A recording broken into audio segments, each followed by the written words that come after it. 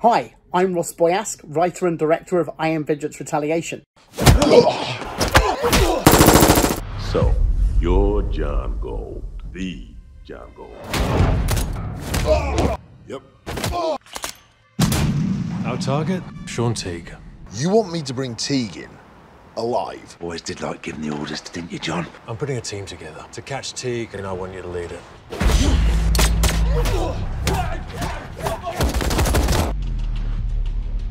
Arms deals, smuggling, state secrets, assassinations. You name it, Teague profited from it. Brace! Brace! Move! That's what it comes down to. Me and a quarter ounce of lead. Don't tempt me.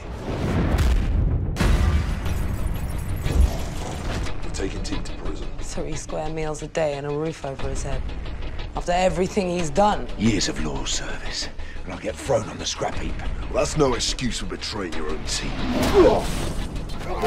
This is bigger than what Teague's done to either of us.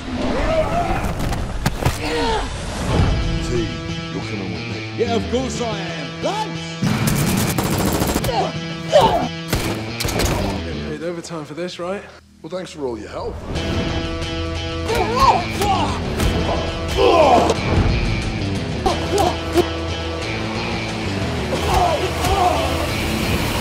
You know, you might be the most polite mercenary I've ever encountered. That's very kind of you to say.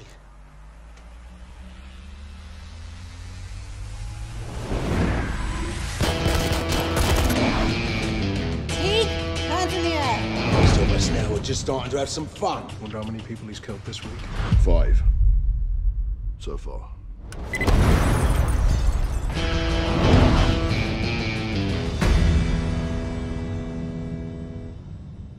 Hello everyone, this is David Najir from Watcher Pass, and we are today joined by 2 very special guests, Mr. Stu Bennett and Mr. Ross Boyask.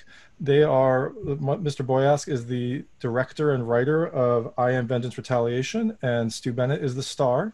You also might know him as a former WWE superstar. They're here to talk to us about the film and kind of, just give us some insight on the filming process and what it went to make the movie. I guess we can just start with our first question. Given the times right now and the whole shutdown, this seems like a movie that was tailor-made for release in theaters with big sounds, big screens, and big explosions. I guess you've pivoted to a digital release. It's available digitally on pretty much any platform, anywhere, so you can all check it out. But how was this originally envisioned? Was it envisioned for a big screen? And I guess how did the pivot to digital, if that did happen, how did that occur? Yeah, this is actually a sequel. I Am Vengeance Retaliation. The first film, I Am Vengeance, came out in 2018, and that did have a limited theatrical run. The plan for this one, it is a bigger budget film, was to have a wider release in the theaters, but unfortunately, as we can tell, everything's been shut down. So we are doing VOD only at the moment. It is available on all major VOD platforms, but I think there's actually a benefit to it in the current climate. With everyone sat at home, it might actually play out pretty well for the film. So fingers crossed people support it. It's not a huge deal that we didn't have the theatrical run. It would have been nice to have the premiere and all that kind of thing. But I think in general, when you look at things like Top Gun 2 and some of the bigger movies that have been shut down and completely canned for the time being, I think we just wanted to go ahead, get the film out there. We knew the fan base was certainly calling out for it. So I'm glad it's out there, and VOD isn't a major problem. Yeah. Oh, may I add to executive producer Stu Bennett as accredited on this film? Sounds good on my IMDb. Look, the first thing I noticed about this film is that there is a plethora of the stunt performers and actors and people notable from all across the board, from different backgrounds, from just different lengths of experience. It's literally just a mixing bowl. So I have to ask the two of you, one, to you, Stu, how is it to work in this big mixing pot? And then also to you, Ross, about how you go about casting this basically, I don't know, when you're like kids and you put all your action figures together, and it'd be a Ninja Turtle versus a wrestler, you just put them all together and say, have fun. Like, that's what it felt like. There was so many people from all over, and it was just amazing. But how was it knowing that you were about to assemble this cast?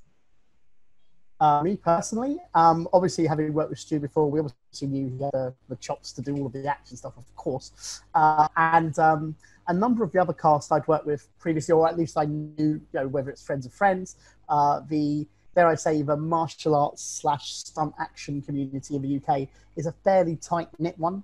So when you tend to work in those circles, people tend to know each other or meet each other at social events or, screenings and things like that. So when they came to someone like, for example, Jean-Paul Lee, obviously everyone knows Jailbreak and Night Shooters, and he's amazing. He's also one of the warmest humans ever, just a nice person, super modest and so forth. So it was really exciting to be able to work with him, and obviously his fighting style is completely different to for example, Stu. But then, of course, you've got Phoebe Robinson-Galvin and Katrina Durden, who have different backgrounds, but are both incredibly authentic fighters in real life, as well as on screen.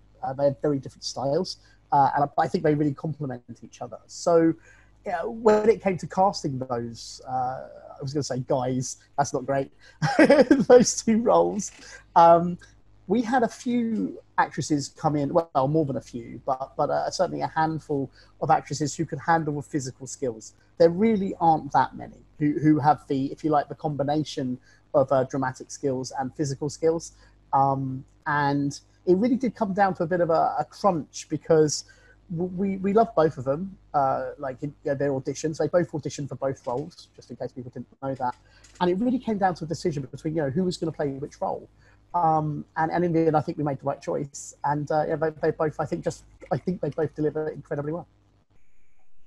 Yeah, and I'd say, as you mentioned, the variety of people that are in the film in these fight scenes. I think there's 16 fight scenes in this film. I'm probably in about 8 of them. And I'm involved with different people throughout the film. And I think it almost harks back to my wrestling days, where one night I'd be wrestling against Rey Mysterio, who is 150 pounds and he's flying around like a ping pong ball. The next night I'll be wrestling Big Show or Mark Henry, who make me look like a baby ragdoll or something, throw me around like I'm nothing. So you learn with your fighting style and wrestling very quickly to be able to adapt to different people and other people's styles, and that's kind of the nature of the game in professional wrestling. And very much in this film too, it's the same. So one moment I'm fighting Vinnie Jones, who's a big tough street fighter. The next day I'm fighting Katrina Durden, who again is the Rey Mysterio type, bouncing around, jumping 10 feet in the air and kicking me in the nose, as everyone seems to do. And then the next day I'm fighting with Joe Egan, who's a big Irish guy. He's a former heavyweight boxer, used to train with Mike Tyson, and he's a big, just tree trunk of a man. So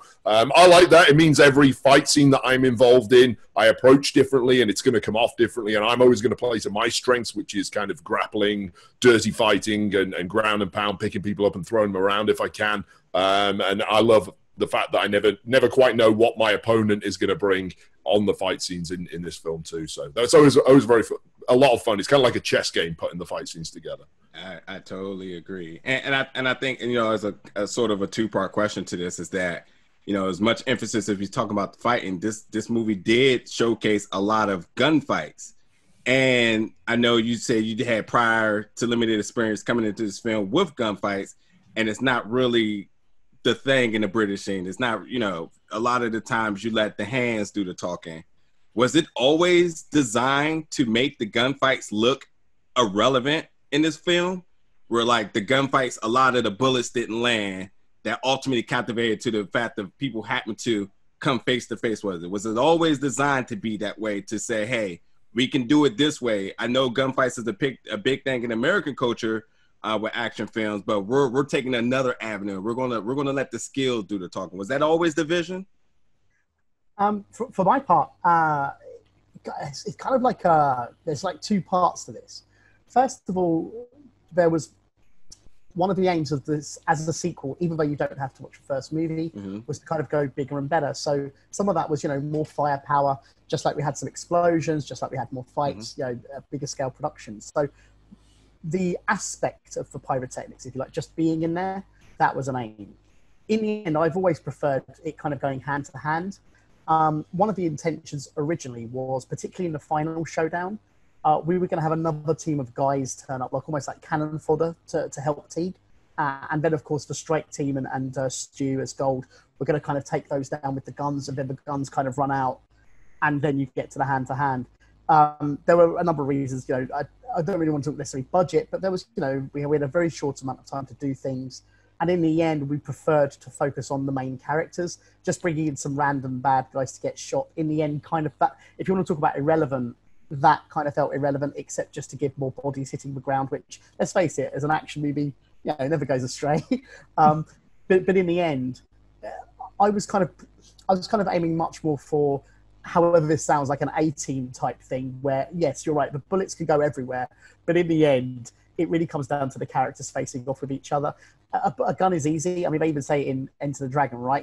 Settle it. Yeah, right? With like a gun. If we did that, the film would have been over in about right? Like 10 minutes short. Right, yeah, exactly. There are so many opportunities for that could happen. And I appreciate how in a modern action film, some of that can kind of come across as, and I'll use this word lightly, goofy, because in the end, we're looking to do a fun action movie. We're not looking for violence. The first movie was more of a violent revenge thriller for anyone who's seen it. We were going for a much more, dare I say, lighter action movie, more of a chase movie, there's more humor in it, there's more interaction with the characters, particularly for Stu and the strike team guys like Lynch and Shapiro. So in many ways, it was more about that. And then, yes, coming down to the hand-to-hand. And one of the reasons behind that, I've said this a number of times, is in the end, a fight scene for me, and I think for most of us, is the same as a dialogue scene. Every character moves differently. Stu has his own trait. In real life, Stu has his own background, let alone as John Gold, right?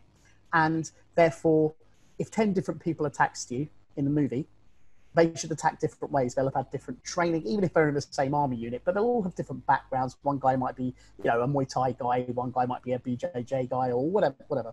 And therefore, obviously, Gold would then respond differently to all of those attacks, right? He may have his own training but like, it's to me, throwing a punch is the same as throwing a verbal insult. Yeah. I hope that makes sense. And then again, Stu as Gold would have his own response to that and so forth. So much like any kind of script writing and any kind of storytelling, it's kind of cause and effect. And that's where someone like Tim Mann, the choreographer, comes in as well, because he's a very collaborative storyteller. Not, he doesn't just throw a left hook. There's story to every fight and there's characters in every fight. That was probably a bit of a long-winded way of going about it, but that's kind of when you're talking about if the gunfights were irrelevant, I think they are compared to the more personal interaction of getting hand to hand. Well, yeah, awesome. And your analogy for a verbal insult was perfect for me, because I did like that aspect where you've got Gold fighting these big strong fighters and he kind of has to overpower, and then you've got him fighting Katrina Durden, who's a lot faster and a lot quicker, and then you get to see how he handles someone that maybe is a little more agile. And so that that's a nice aspect of a hand-to-hand fight that you really don't get to see if it's just all gunplay, as you said. Right. Yeah. Kind of going back to the earlier question, this is for Stu. You mentioned that preparing for this is kind of similar to when you were fighting in WWE, where you would have you'd be fighting a different person every night. You just kind of have to prepare for them that way. But I guess, how does preparation for this movie differ for you? Did you change up your routine? Obviously, you probably had to have some, maybe some weapons fire, although maybe you're already experienced enough to not have to worry about that. How did this preparing for this film differ from, I guess, your previous roles? Very much rolling with the punches, to be honest with you. The nature of indie film and the budgets we have and the time we have to actually prepare for it is all very truncated, as much as we would love to have these $100 million Hollywood budgets where you get 6 months to shoot this, and if it doesn't go well, don't worry, we'll push it back and film that again. We very much have to go with it and figure it out a lot of times on the fly. And that, again, harks back to wrestling. I'd turn up at arenas sometimes and the flight would have been delayed. We get to the arena 20 minutes before the show starts and I'm the first match. Okay, who am I wrestling? Get your gear on. You're in with that guy in 20 minutes and get yourself warmed up too in that time. And a lot of the time, the fight scenes were very much prepped, an hour before we shot, where we'd have a quick chat, figure things out with Tim Mann, look at the layout, and okay, we've got to start shooting soon because we're going to run out of daylight or whatever it is. So a lot of very much, working on the fly, figuring it out as we go along. In terms of prep for the gunfighting and gunplay, I'm not particularly experienced in that in real life. It's not a very common part of British culture to actually have guns, unlike the US. I've got a lot of friends who have a ton of giant bazookas and all this stuff, but in the UK, it's all illegal, so we don't have them. So it did take me a little bit of time to get used to various guns, but I've now done, I think this is my 5th film. I've had guns in every single one, and now it's kind of a cumulative effect of being used to handling guns, how to hold them, how to walk with them, where to put your shoulder, how to react when they're popping, and, you know, ducking behind barrels and all this stuff. So very much cumulative, getting better at it every time. And I think the hand-to-hand fighting stuff is something that comes very naturally to me now. And that's probably the easiest part of the gig for me, although it hurts the most, obviously. On that point as well, actually, I should also mention Armory Effects, who are amazing special effects and Armory team. Absolutely incredible. They would train people sometimes, on the spot. Occasionally we'd be doing a take or about to do a take, and we would see in the distance a shadowy silhouette. Suddenly a flash would come out from a distance, and we realised, for example, someone like Greg Burridge was trained in the Desert Eagle, and it was just like the loudest, most percussive sound at distance. And then we were like, action. It's the dialogue scene that we were about to film. So yeah, but they're an amazing team, and they really ran the actors through their paces as well. And even just, I'm sure Stu will tell you, just walking holding a gun is not a natural thing for most people, probably, let alone someone who's supposed to look like a professional soldier. Yeah, I'm kind of laughing on my head if I can even ask the question. But you did say that this film was going to be a little bit more lighthearted and a little bit more comedic from the first film, and indeed it is. But then you cast Vinnie Jones in the movie.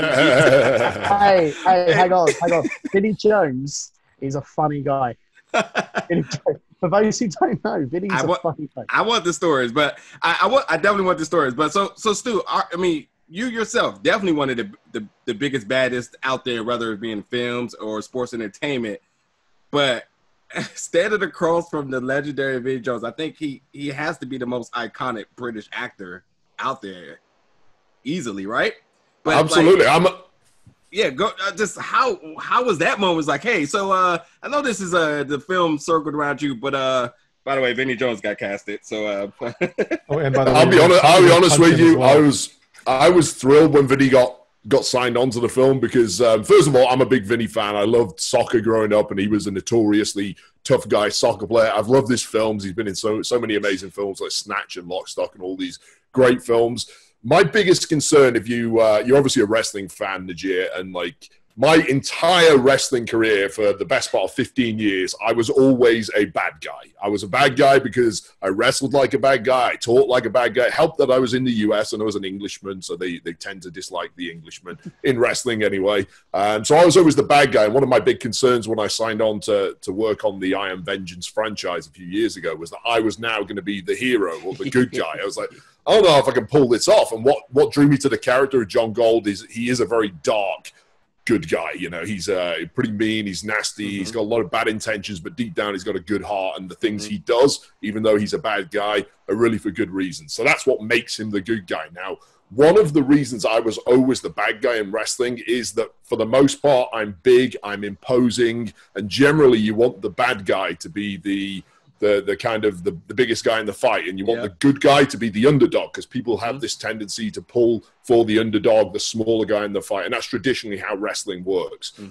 So my concern was, okay, it's great that I'm going to be the good guy, I can pull this off, but who are we going to have opposite me realistically is going to put a 6'6", 250-pound guy with a busted nose and my reputation, who's going to put me in jeopardy? And one of the biggest concerns is finding a guy, especially in the film world, where actors are generally pretty short, whereas wrestlers are generally pretty big, and finding someone who was good for that. So when they told me, oh, we've got Vinnie Jones as the bad guy, I was like, perfect, man. He's going to out bad guy me, whatever. So he's the perfect guy. He's 6'2", so he's a big guy himself, and he's just an iconic, evil, bad person in cinema. He's one of the best bad guys I've ever seen, and especially you know, with his reputation in the UK that goes outside of film too, and his name value around the world. So I was absolutely thrilled, and I got to be a bit of a fanboy around him for the entire duration of the shoot and pester him for stories of his soccer career and all this stuff. And a lot of fun working with him, and what a killer performance he puts in too. You say that again. And again, to the question, what are some of the funny stories, maybe terrorizing stories or interactions that you both have had during filming for this? I'll let Ross handle this one. I'm terrified of Vinnie, so I don't want to upset him. Because I'm so much bigger and stronger than Stu. I can Well, play you stealth. hired Vinnie, so you can talk about it. Full credit also should go to John Adams and Diane Shorthouse, the producers of the film, of course, as well. Before we started shooting, we had a great conversation, probably about 40-45 minutes from this place in LA. We really talked about character and his thoughts on it and so forth and so forth. And that was great. And for me personally, like, first of all, I'm not joking, he's a funny guy. Like you may not always necessarily know when he's making a joke because of his demeanor. He's a great straight guy. Like stone faced, and he'll say something, and sometimes it takes a minute for you to get he's taking the piss. Like so that was always good fun, and it's kind of unpredictable, and that was enjoyable. But on a more serious note, as a filmmaker, one of the things I loved about working with him was that between takes, we would run a scene. We'd shoot the first take. Most of our takes were pretty darn good, if I may say so, for everybody involved. But we'd do 2 or 3 in the end, usually, right, if we had time. And what was interesting was watching Vinnie between take 1 and take 2, right? So he'd clearly have been cogitating on what had happened in the previous take, and he would give up some different options, for the next take. Nothing major, nothing wild, but he would perhaps focus on another character for a bit longer, or whatever. And look, most actors do that too. Let's be real. But what Vinnie brought was like the experience of so many movies and so many TV shows, right? This is he has processed beyond what probably someone like myself understands. I try to work with my actors as closely as possible. So he brought a lot, I would say to his own performance. Like he didn't just sit there and say it and then say it again. You know what I mean?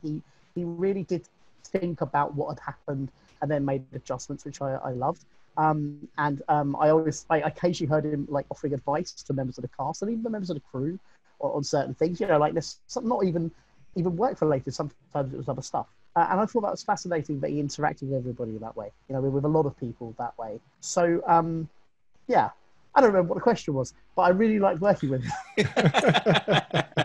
It would be remiss of me to not add here that Vinnie Jones, very nice guy. I would have been really disappointed if we didn't at least see some glimpses of the cataclysmic crazy man Vinnie Jones when the cameras weren't rolling. And believe me, we did see it. I remember on probably his first or second day on set, I was in my dressing room, which was at the end of this long hallway, and I just heard this explosive screaming down the end of the corridor, and I was like, what on earth is going on? And I cracked my door open and looked down there, and I saw Vinnie Jones like he was the Tasmanian devil, spinning around, yelling, screaming at anyone in his direction. I still to this day don't know what it was about, because I immediately closed my door, locked it, and pushed my couch right in front of the door, so I was going to be safe. Because believe me, I play a really good tough guy in film and in wrestling. In real life, I am not, and I want no part of that. And I have to say, Ross, Diane Shorthouse, and John Adams, the producers of the film, they dealt with the situation and nullified it. But I had my little glimpse through the crack in that door of what Vinnie Jones is all about. And thankfully, after that, I got along with him great, and I made sure we did not fall out, because that was the warning I needed. Well, yeah, we saw that too. He's a really nice guy, but I saw that glimpse. Oh. Stu, by all means, blink 2 times if you need help. I'll be good right now. He's in LA, actually. We both live in LA. I haven't bumped into him since. So Stu is actually still locked in his trailer right now. He hasn't left yet. I was going to say, do you need us to call someone? Hey, I'm in Vinny's basement right now. Now that I think about it, Ross, like, how was it for you to write lines for Gold and Teague and to actually see it come to fruition, considering those 2 opposing characters and the feel to it, Yeah. That's a really, I think you might be the first person who's asked that, actually. How many podcasts have we done now, Stu? My brain. This is 41 for me, this one. I've done a crazy run. Oh, they like you more than they like me. So no, honestly, to that question. So obviously Stu and I have worked together before, which is great. And Stu always brings his opinions on each scene, and obviously the draft when he gets to the draft. In the sequel, I was obviously writing more for what I know Stu to be, and hopefully then go beyond that. We were looking, I'm sure Stu will remember this, we were looking to, dare I say, expand the range, right? Like open Gold up a bit, get a bit more history, He's not just a taciturn killing machine. In the first movie, I think he had a few humorous moments regardless, but perhaps they're a bit more internal, like disappearing from view and all that kind of stuff. Whereas this was much more, if you like, I don't want to say jokes because they weren't jokes, but they were just, I just think we saw a bit more into his personality as a human, kind of opened up, particularly with Lynch and Shapiro, but also to a degree with his scenes with Vinnie. So to that point, what was really important in the writing was we had to have an idea of history between Gold and Teague. I didn't want to get into things like that time in Bulgaria when you screwed me over. I didn't want that stuff. You see that stuff all the time. It's very 90s Marvel comics as well. But what we needed, there's a fight in the middle of the movie in an alleyway where we do get a bunch of little moments of story between them that come out. And we didn't want to go too deeply into that, but we wanted to get, how would these two guys talk with each other, right? Like, how would they?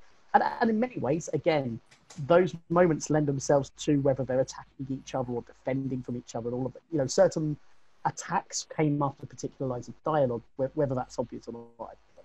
So that was yes, that was an intention from the beginning, how they kind of verbally spar. Like even in the scenes where they're trapped in a van together with the sniper attacking them, things like that, right?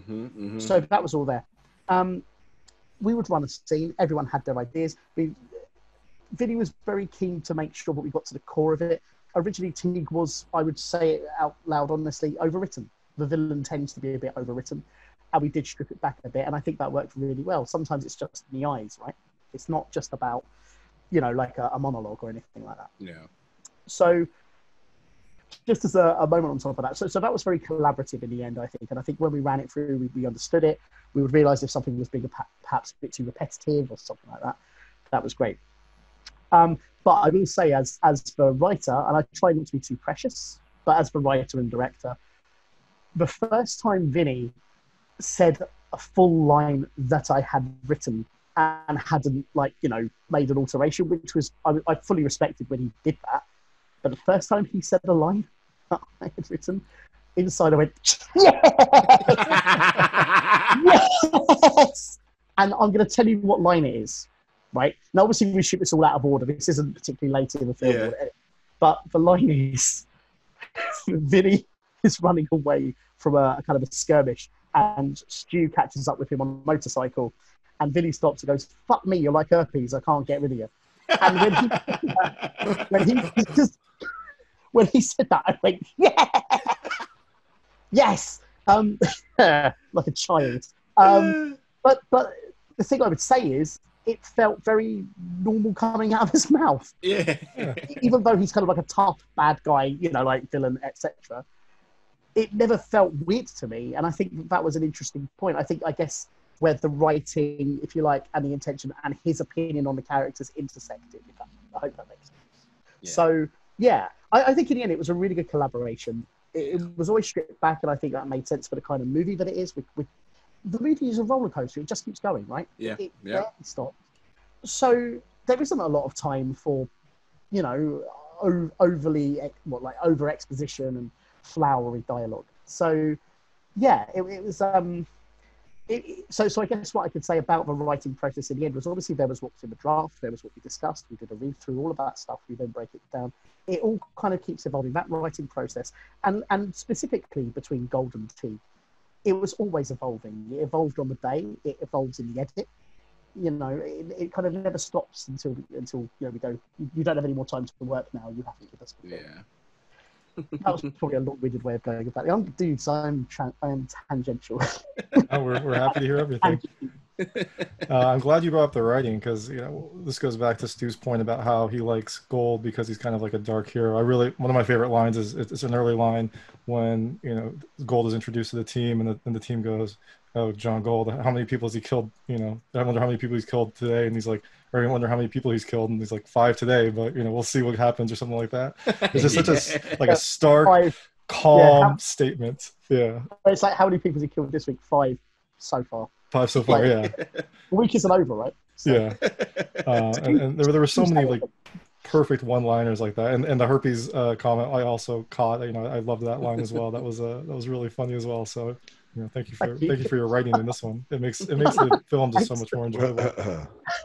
And then going back to the comedy aspects of this film, I think one of my favorite just random aspects of it is, I guess partway through, Shapiro, who was played by Sam Benjamin, is kidnapped, and they take all of his gear, and then he spends the rest of the movie just in red boxers. And okay, it's two questions. Like, one, where did that come from? Because I just love like just how ridiculous it looked, and then he just played along like it was normal. And then two, for Stu, how do you have this person in his boxers while you're fighting and just not bust out laughing the entire time? Like, I'll let Ross answer the first part of that. Yeah. So okay. So the stripping him down to his boxers part is obviously just an escape. And we've seen this in films and TV shows, whatever, before, where a character kind of takes the outfit and of like a firefighter. I mean, it happens in The Guest. Dan Stevens does it in The Guest as a firefighter. There are loads of examples where I think even in Batman Year One, Frank Miller, Batman sort of takes like a riot cop's gear, if I remember correctly, and kind of sneaks out of a situation. So it is kind of influenced by things like that.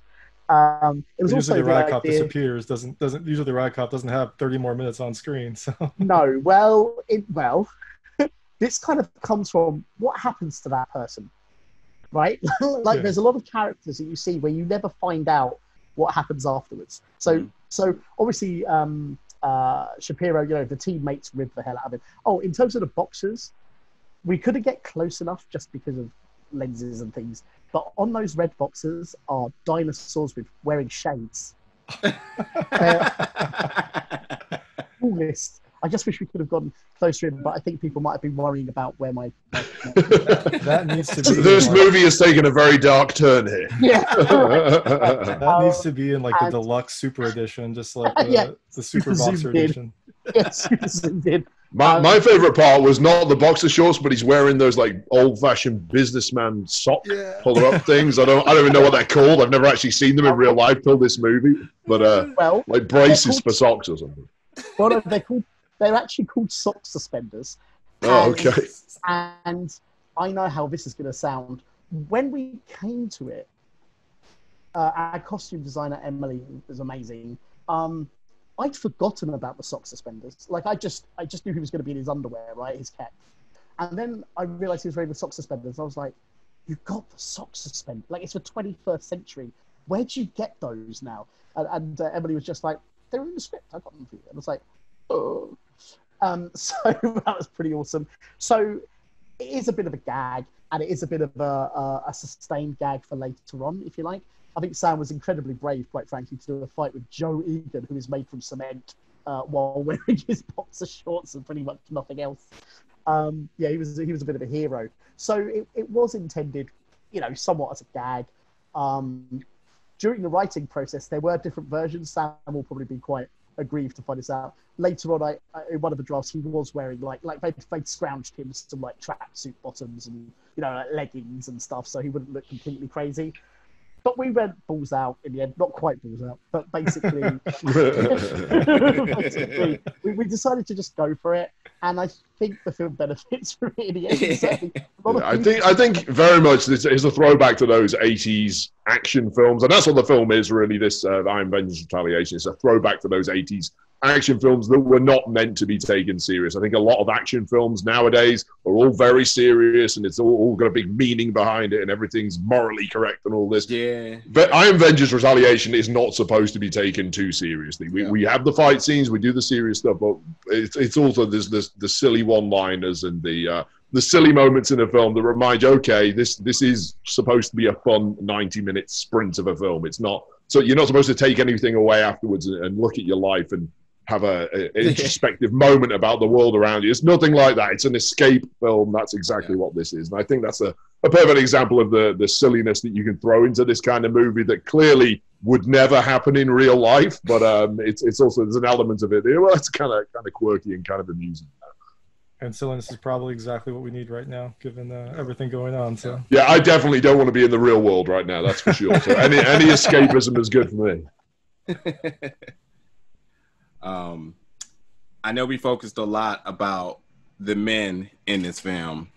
There's no way we can finish out talking today without mentioning the badass women who really held it down. And as much as I loved your fights, Stu, in this film, that Jen versus Kate fight was phenomenal. And I love the fact of how you had Vinnie being the bad heel, you're being the bad face, shall I say, but you guys had much respect for Katrina Dordan's character, Jen Quaid.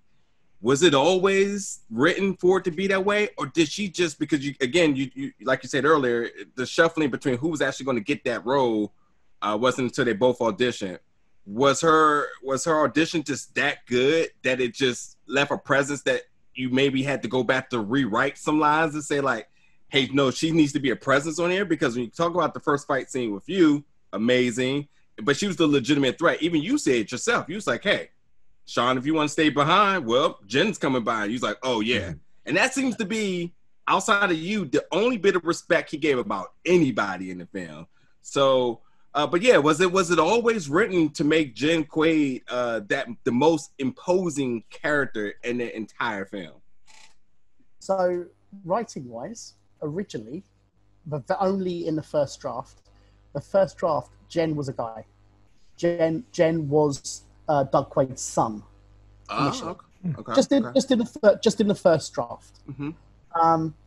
And then I was kind of just, I don't know, mulling it around, and I'm like, if we're doing, so part of the idea was I wanted to keep the theme of revenge/vengeance in the movie, and in the end, that was going to be this character's path, right?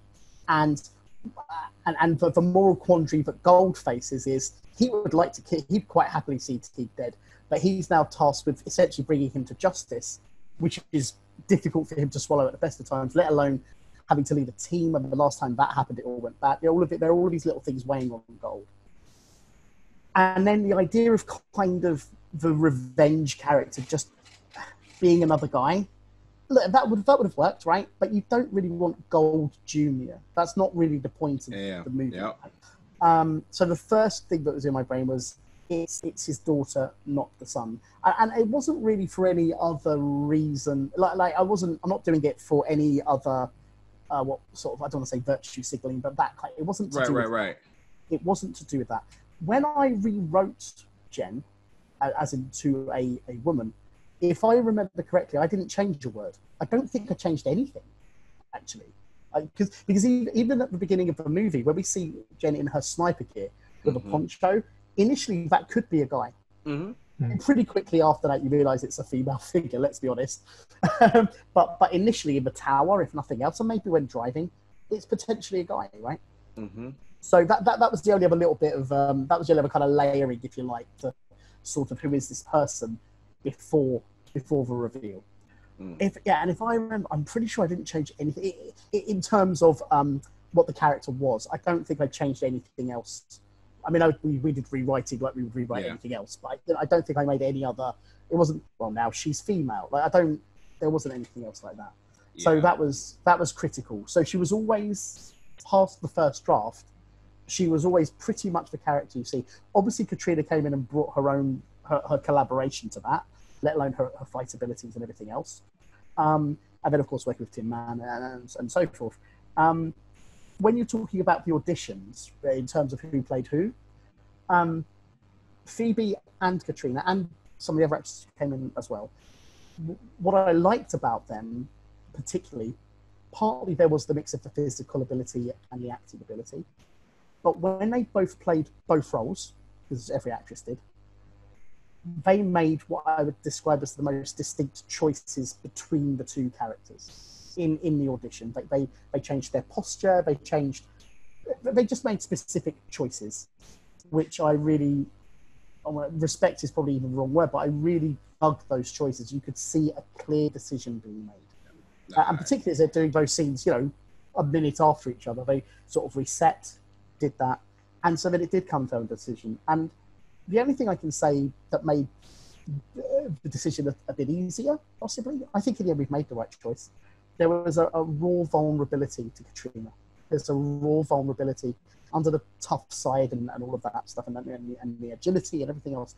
there's a raw vulnerability there. She's actually been through some very significant personal tragedy, which I didn't even know about till much later in the shoot. So she's able to tap into it a little. Yeah, absolutely. That's awesome. So in the very end, near the epilogue with her and Teague, she's tapping into some very, very real stuff. Not my place to say. Yeah. But very, very real stuff, and it was very moving. In fact, when I was told what would happen. So, yes, that was very much a deciding factor. Although I didn't know it at the time, that contributing history, if you like. Yeah, that's awesome. That's a remarkable story. And it did look so authentic. Again, that's why I said I felt like everybody was really natural. Whether it had been their background or so on, everybody just really came together, really cohesive with different backgrounds, different walks of life, and it fleshed out to just be an amazing movie.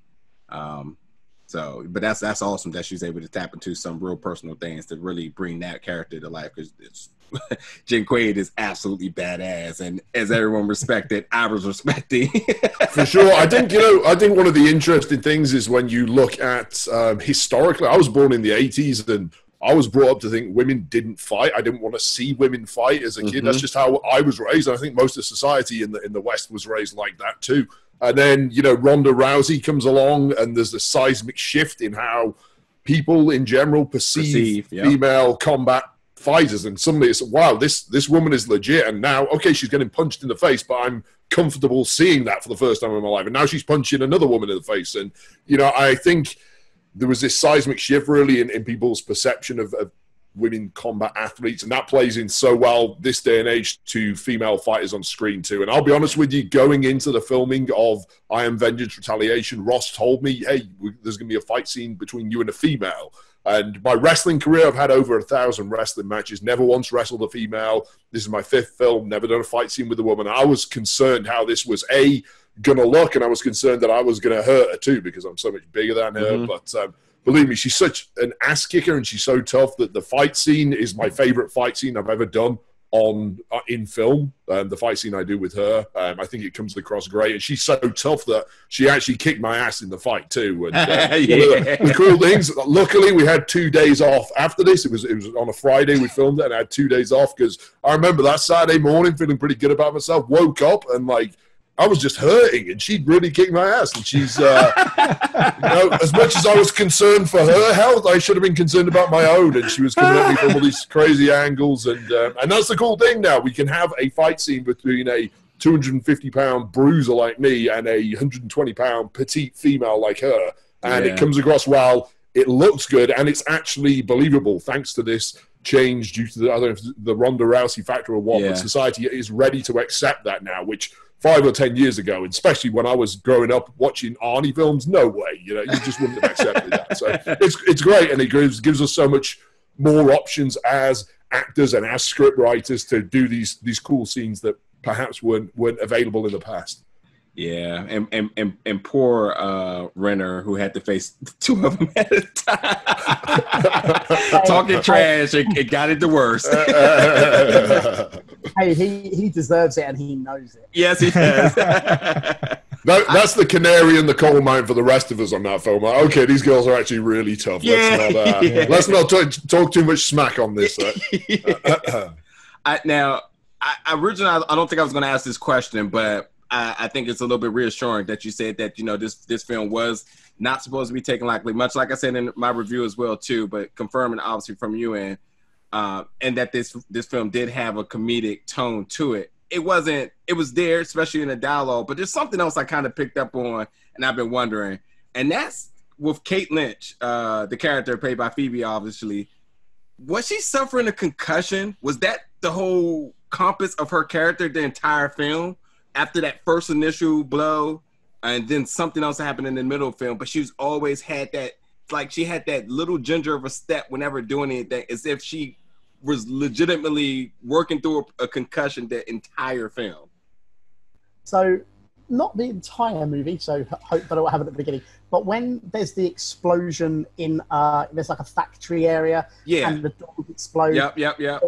There was some stuff that we trimmed out, which was essentially the fact that her hearing had gone for a while. and so she was a bit discombobulated. In the actual edit, it just didn't quite play. Phoebe was great. It wasn't anything to do with Phoebe particularly. It was more about how the scene was moving along. And so there were a handful, not many, a handful of moments where she's kind of disoriented, which we ended up removing. So that might contribute a little bit to that kind of aspect of her behaviour. But she was always supposed to be a little bit off kilter and a little bit what's the word? Imaginative in terms of just how she behaves with like Sam Benjamin. They're always kind of knocking about quite a bit anyway. So it was trying to strike the balance with her character of kind of humour, heart, and if you like, combat skills. So it was trying to find that balance. I got it. Yeah, I was looking at it. I was like, yeah, she looked like she was just a little bit gentle and step, but yeah, that makes sense.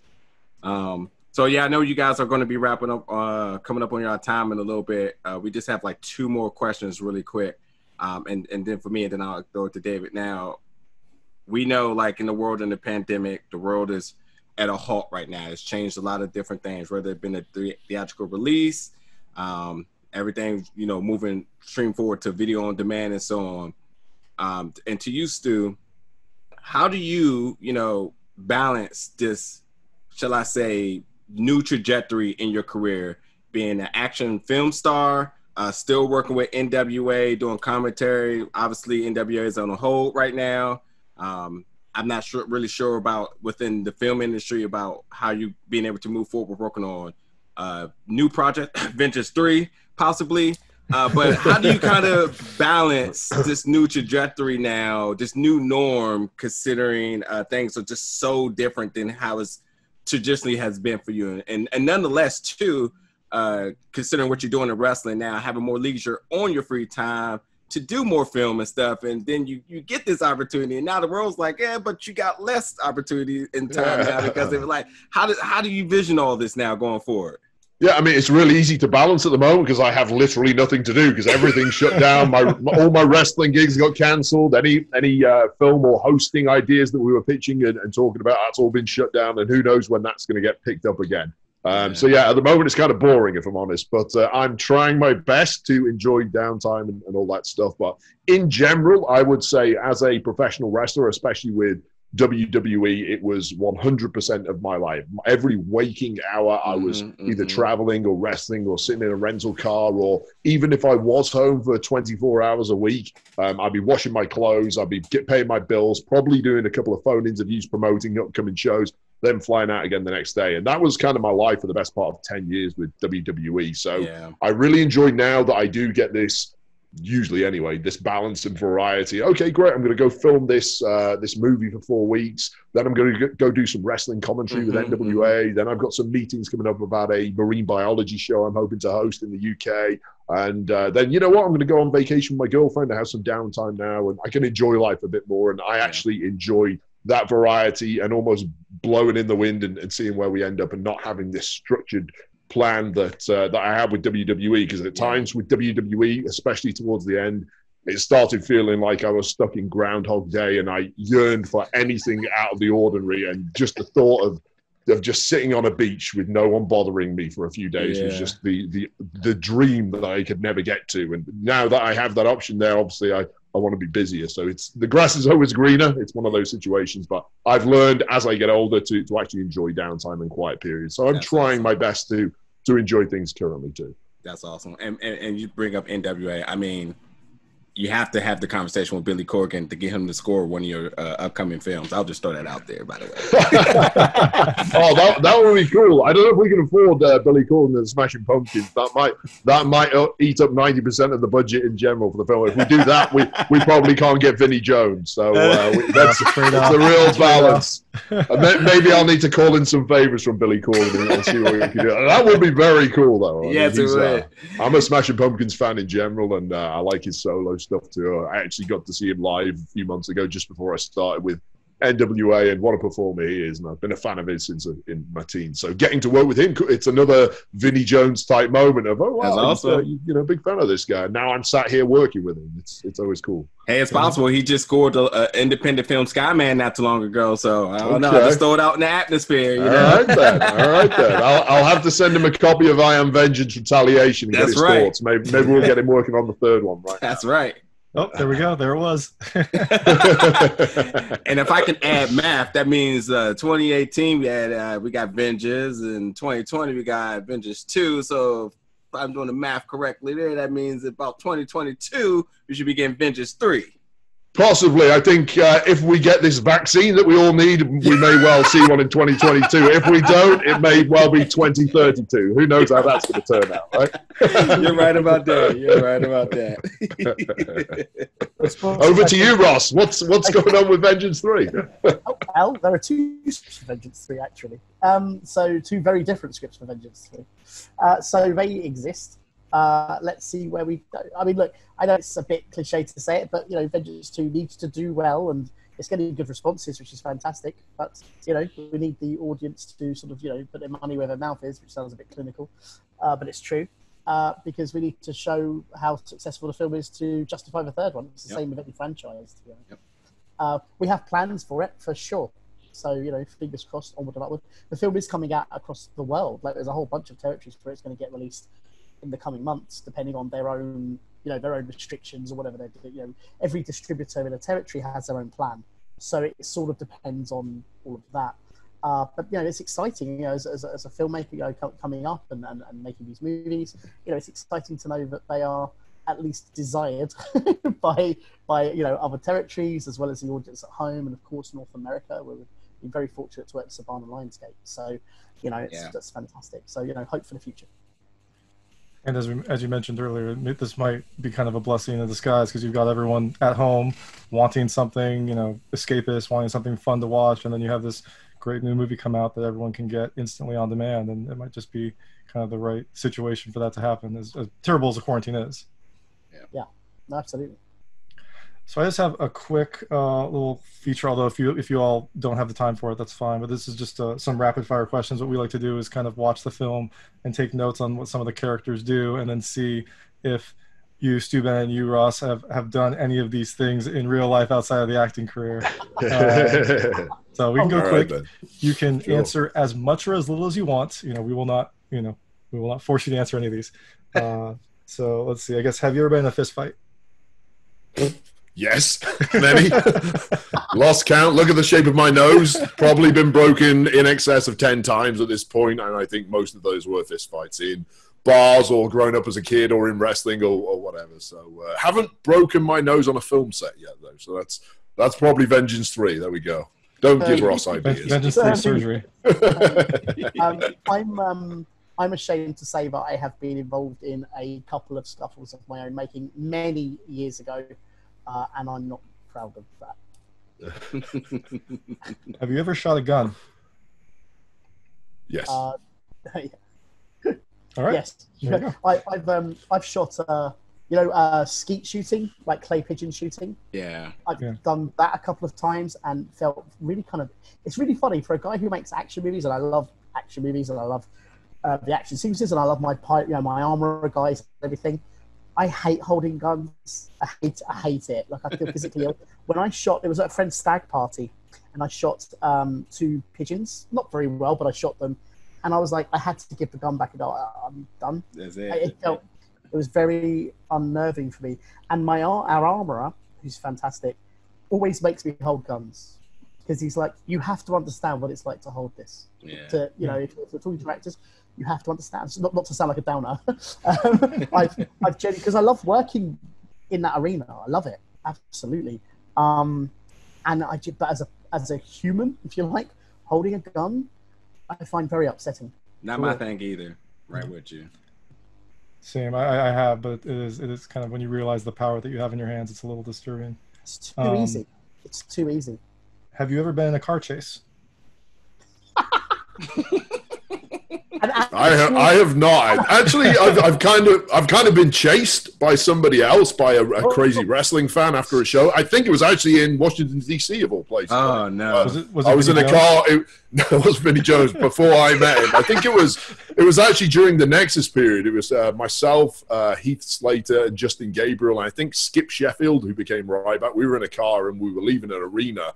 And some crazy woman just started chasing us. I don't know if she wanted autographs or what, but we put our foot down. Let's just get out of here. And suddenly we look over our shoulder 2 minutes later, and she's still there. We put our foot down, lose her again. 30 minutes down the road, this woman is still kind of waving her.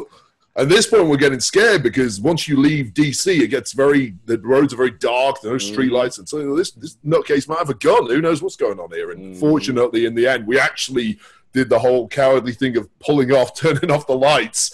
He went past, we got back on the highway and disappeared again. So, yeah, I've been the recipient of being chased in the car, but I haven't done the opposite yet. So, Americans, they're crazy. I'm terrified. Stay classy, DC. Stay classy. I've been in a couple of car incidents, but not what you would call a chase, just in terms of idiots on the road, but that's kind of Have you ever almost been blown up? When you say almost blown up, you mean actually with, like, explosives?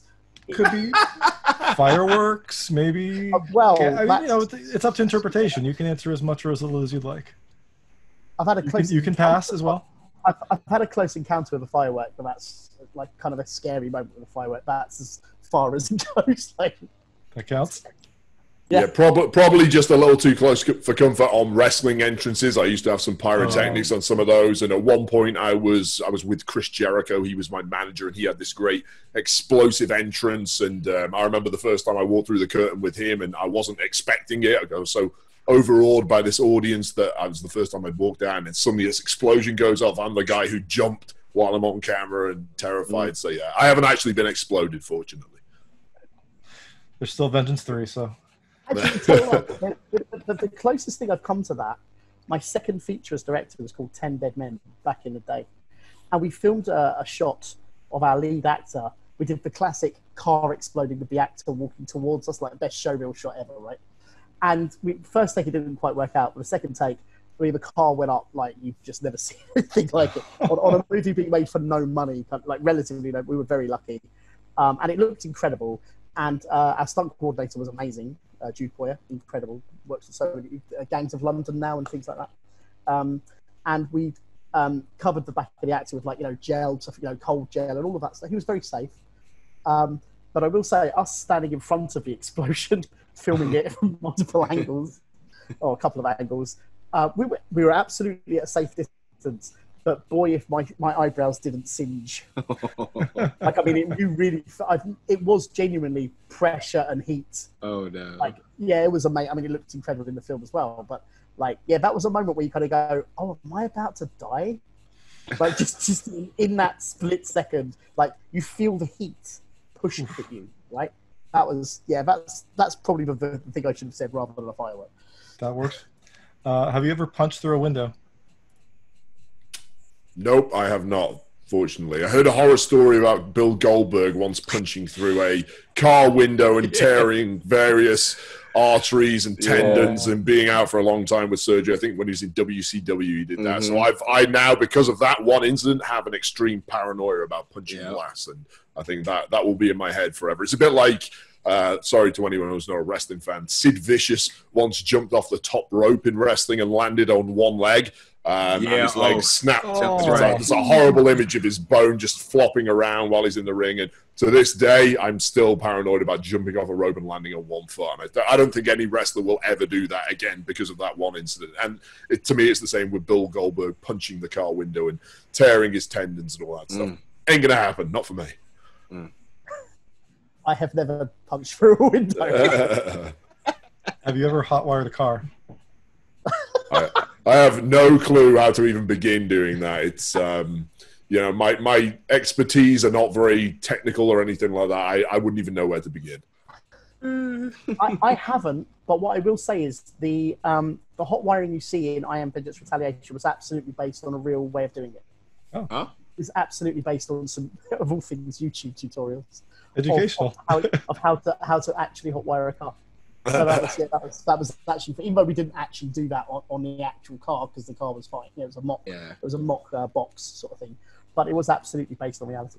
So everyone should check out the movie because I bet we've all lost our keys, so now we'll need to know how to get our cars in 2 months. I think it kind of has to be an old car, though, to be fair. Given the way. And this is mostly just because I want to know where this line, because I swear this was in the questions before you brought it up, but have you ever described someone as like herpes? was this a line that was used in the past? That's Ross's right, and I need to hear this answer. Actually, it was half based. No, it wasn't something I've said. It was half based on an Eddie Murphy joke. Ah. It was half based on an old Eddie Murphy joke where he says that herpes is like luggage, and you carry it around forever. So it was half just half based on that. And I just thought the idea of Vinnie saying, or even whoever was going to play Teague initially, like back in the day, like just the idea of the tough bad guy saying that to because again, the other thing to remember about a moment like that is they've known each other for years. Like before Teague turns traitor several years ago with Gold, they'd saved each other's lives on missions and all sorts of stuff, right? You can imagine they were like back to back in bars, fighting people, all of that stuff, right? Let alone on missions. So some of that humor was supposed to simply be they'd said stuff like this before years ago. Really, we don't really bring that up per se, but that's why he can, like Teague. One of the things that Teague has got on Gold, in many ways, is he wants Gold just to be Gold. Like this whole taking him to prison stuff, he knows that Gold wants to kill him, so there's that kind of relationship, if you like. So that humor that kind of comes out between them here and there is absolutely based in the days when they would have literally been comrades in arms. But no, I've never had anyone say that I've got herpes. Now I need to check my doctor. All right. Well, I think that is time. I think thank you so much for taking some time out of your days. I know that everyone's kind of sitting at home, but still is always just a blast to talk to people in the industry, and especially to talk to people that made movies that we loved. So thank you so much. And David, Najir, thank you so much. A lot of fun coming on here, and thank you for helping us promote I Am Vengeance Retaliation. Hope everyone goes out and enjoys the movie and has a laugh, and fingers crossed Ross can get Vengeance 3 underway very soon. And hope everyone's staying safe too. Absolutely. Thank you so much. Thank you so yes, much. I Am Vengeance Retaliation is available everywhere on all digital platforms. Definitely check it out. You'll love it. And if you haven't seen the first one, I believe it's on Netflix, but even if you haven't, this one is a standalone. So just jump right up in there. Straight action, 90 minutes. Go love it. It's amazing. And see the differences between the two movies, right? Because it's it is definitely a different film. Yeah. And enough support. We get 3. Thank you. Just on your point about Netflix for the first movie, just to sort of sign off in some ways. We're not always kept up to date, but distributors have their plans and everything, and we try to stay in touch and everything. We knew it was going to be on Netflix. We didn't know when. And I flew to Philadelphia. I have family in Philadelphia, in Germantown, wonderful people. And I flew there on Christmas Eve to meet my sister who lives in Miami and all of that. It was going to be, it was a reunion, really. And I turned my phone on when I landed in Philadelphia. And like I say, I didn't know when the film was coming out on Netflix. My phone does that thing, I guess they call it explodes, or your phone, whatever it is, it just explodes. Dude, your movie's on Netflix. I was like, what? I mean, I'm talking like dozens and dozens of like Twitter and WhatsApp and everything. As I turn my phone back on, so the people in the plane around me, like the phone turns on, ping pong, ping ping ping pong, ping, ping, ping. And I'm kind of going, what? And people are looking at me going, who are you? Yeah. Who are you? I'm like, I don't know. I gotta go first. Let me through, please. Yeah, if I ever pulled something like that, my friends would put me in line very quickly. Well, awesome. Thank you so much. Yeah, thank you guys so much. And we look forward to hearing from you guys very soon. Again, good deal. Talk about part 3. Thank you. Thank you, guys.